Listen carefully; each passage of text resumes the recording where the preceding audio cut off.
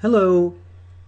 If in your astrology software you pull up an eclipse chart, it will not show the time that that eclipse is visible with the default settings. And there are settings in most programs that you can change, and then you will see the time that it's visible. So for example, on August 21st, 2017, the NASA website, and you can't get much more authoritative than a NASA website, shows that the eclipse will be visible. This total eclipse on August 21st, 2017 will be visible just south of Salem, Oregon.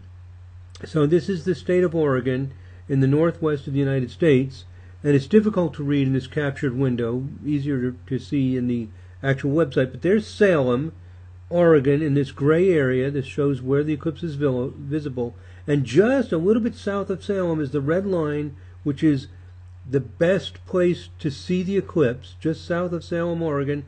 And down here it says 10:18 a.m. and over here 10:21 a.m. So this whole distance only changes it by 3 minutes.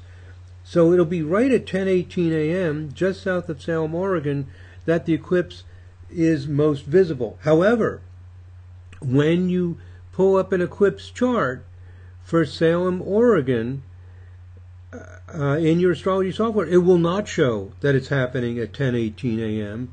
unless you change some of the settings. And this will be true in probably any astrology program because of the way we think about where planets are in astrology is not, you might say, compatible with the idea of viewing an eclipse. Okay, so first point is, the eclipse is viewable at 10:18 a.m. in Salem, Oregon. There's a little town just south of Salem, just about perfectly on the line, called Hopeville, Oregon. So let's pull up an eclipse chart for Hopeville, Oregon, and instead of 10:18 a.m., it's going to show 11:30 a.m. And here it is.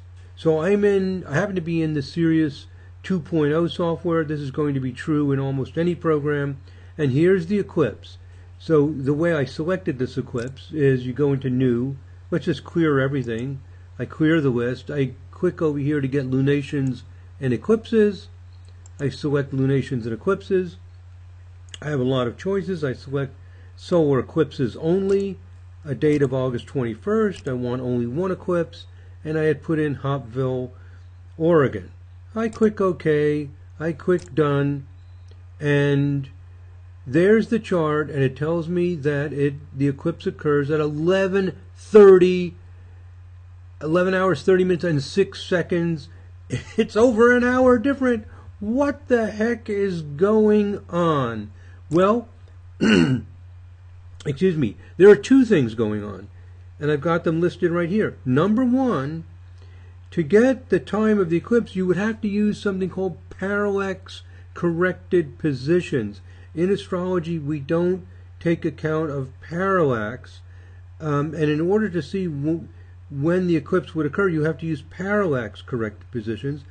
And another thing is, there's something that I call an astronomical eclipse and an astrological eclipse, and you'd want to use the astronomical eclipse. So I'm going to explain a little bit about what these two things are, and you can change these things in most programs. I'll show you very quickly how you do it in the Sirius, and it's the same in the Kepler program. And you'll see that we do get the 10:18 a.m. First, let me give you an idea of what parallax-corrected position means.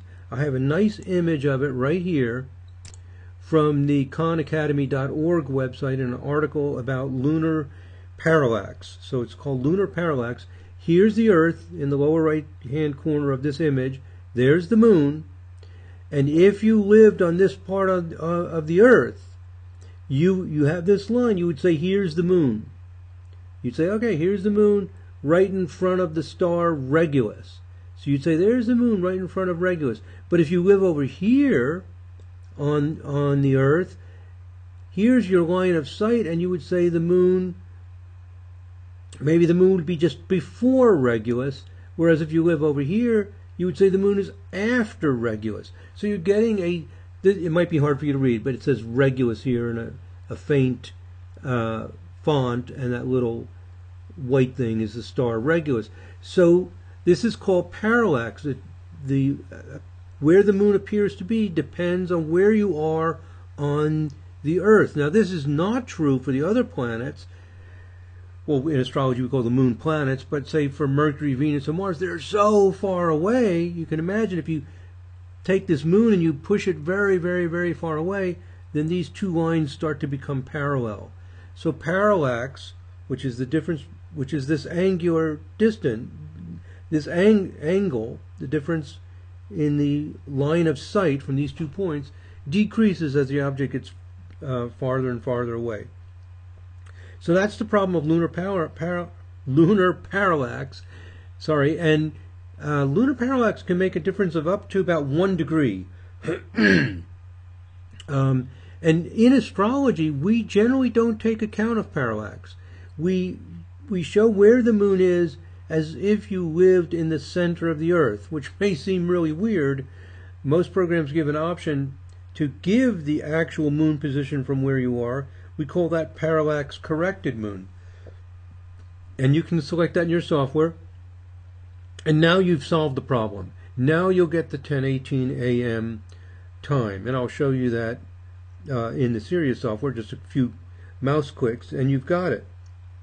Now, by the way, you may be thinking to yourself, as I did many years ago when I encountered this whole issue, is why are we using like this kind of average position of the moon from the center of the Earth? Let's use the actual position of the moon from where we are.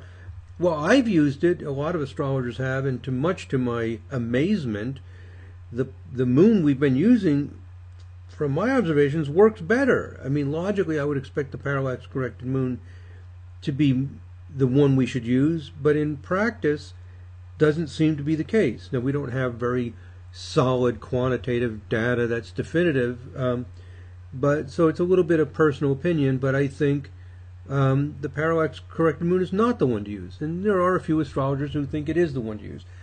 But in any case, excuse me, getting back to our main topic here, if you want to know when to see the eclipse, you're going to have to know where the moon is from where you're viewing it, obviously.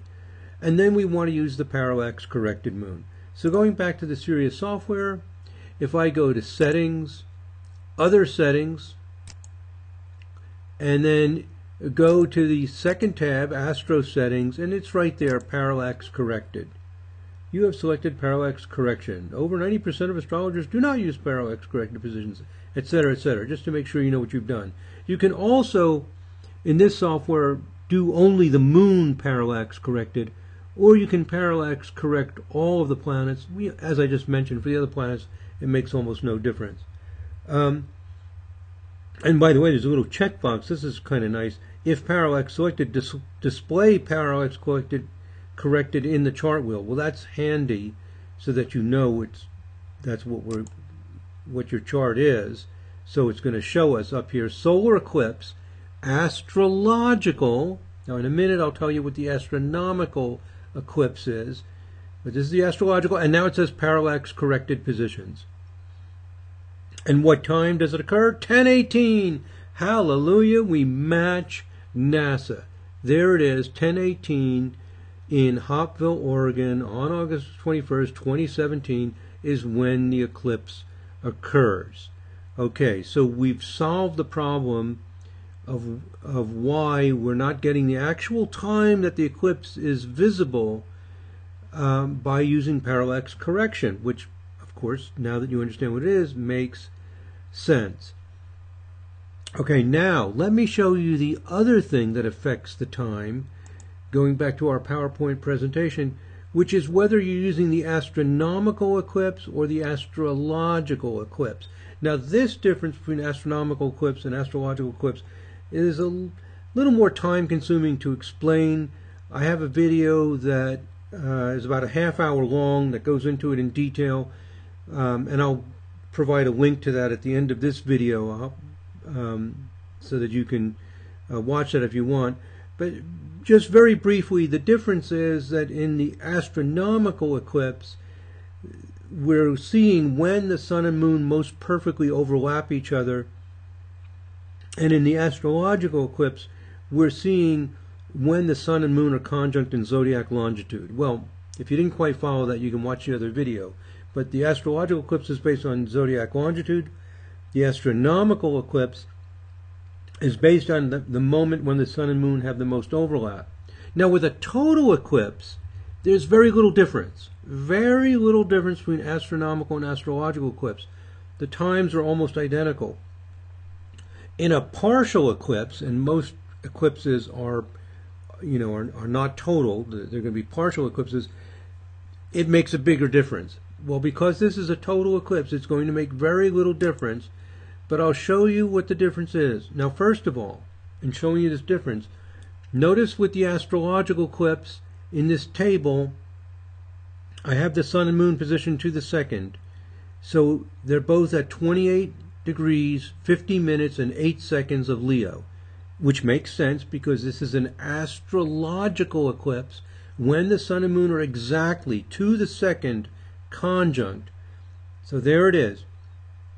And it's right at 10:18. It doesn't put the 0 seconds because it was 10 hours, 18 minutes, and 0 seconds. Now I'm going to change it to the astronomical eclipse, and it's only going to change the time. I think, if I remember right, it's only like 2 seconds of time, and the moon moves by 1 second. So with the total eclipse, it makes almost no difference. But there is a slight difference. Very, very slight. Again, remember, if this was a partial eclipse, it could make a difference of several minutes of time, and it's more important. But what I'm going to do is I'm going to go to New. I'm going to view or edit my chart data, and go back to my lunations and eclipses selection, and change the calculation method. I'll click on this and I'll change it from astrological to astronomical. Click OK. It says it saved it. Good. Click OK. Click Done. And now, when we look at this eclipse, it's showing that this is the astronomical eclipse. I still have parallax corrected because I didn't change that. And it occurs at 10:17:58, only 2 seconds of time earlier. And look where the moon moved. It's moved 1 second, so it's not perfectly conjunct the sun. And this is the moment when the sun and moon have the most overlap, where the moon is perfectly covering the sun. It was actually 2 seconds of time earlier. Well, 2 seconds of time is fairly trivial, but like I said, if it was a partial eclipse, it would make a bigger difference. You'll see a bigger difference between the astronomical and the astrological eclipse. So that's it, my friends. I wanted to show that to you, that if you're running your astrology software and you want to see the chart for the eclipse, and you're planning to view the eclipse, because a lot of people in the United States are going to be traveling to watch the eclipse, why you're getting a different time. So I hope that makes it clear. Also, I want to mention, if you use the Kepler or the Sirius software, you may be saying, wow, this is cool. He's got this nice little table with the sun and moon to the second, put in this chart wheel style. Do I have this chart wheel style? Well, we don't have a default wheel style that looks exactly like this, but it's extremely easy to make a table like this using the page designer. And I have a video on advanced customizing of the wheel and using page designer, and I'm going to make a video just on customizing tables. I'll make a short video on that, and I'll provide a link to that as well at the end of this video, so that you can see how you can do these things. You can see how it's very handy, for example, in teaching. When I'm giving this particular presentation, I don't have to jump around somewhere else, and I've got a nice little table along with a nice big beautiful wheel. So it's handy to have that freedom to customize your wheels and just make them look good and have the information that you want to provide.